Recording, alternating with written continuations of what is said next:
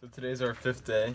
We're at Topanga State Park where we installed our backbone trail sign in Dead Horse parking lot 2 days ago. So at this kiosk at Dead Horse parking lot, we installed a backbone trail sign, and in the future a new map will be installed, and it'll be brought back to its formerly order.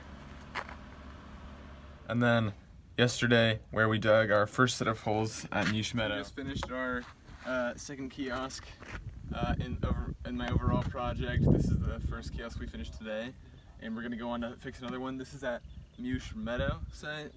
So this is another full-fledged kiosk checked off the list, and it's nice and level.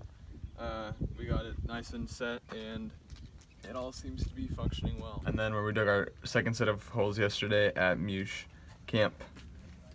So this is Mush campsite, and here we have our final kiosk, our third kiosk site and our last site.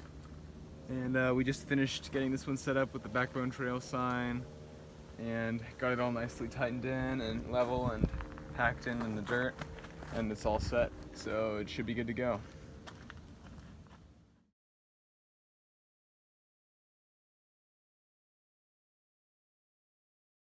So this is our Will Rogers State Historic Park kiosk, and we just installed this here right by the backbone trail emblem. It's in a nice flat spot where we were told to put it, and you can see it when you're coming down from the backbone trail, and then also coming up from this way.